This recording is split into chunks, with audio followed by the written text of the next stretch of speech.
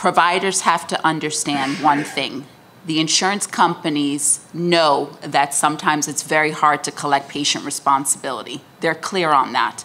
However, they do want to see that you are putting forth the effort in order to collect patient responsibility.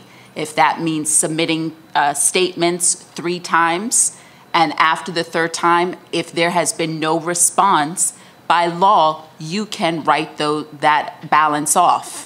But you have to show some sort of paper trail. That's where the insurance companies are now, getting the providers and saying that you're not collecting patient responsibility. For the simple fact, when they ask for documentation, there's no trail of it.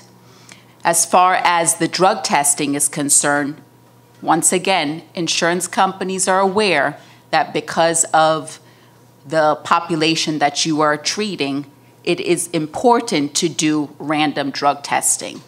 But when you're testing in excess of 3 to 4, 5 times a week, and there's no valid reason as to why you're testing, it's open for question. And another thing also is when you're continuously doing the same amount every single week and you're not lowering that, you're not showing that you're scaling it down, then obviously they're saying, well, what is the need if every test that comes back is showing negative? Why do you consistently test 3 to 4 times a week?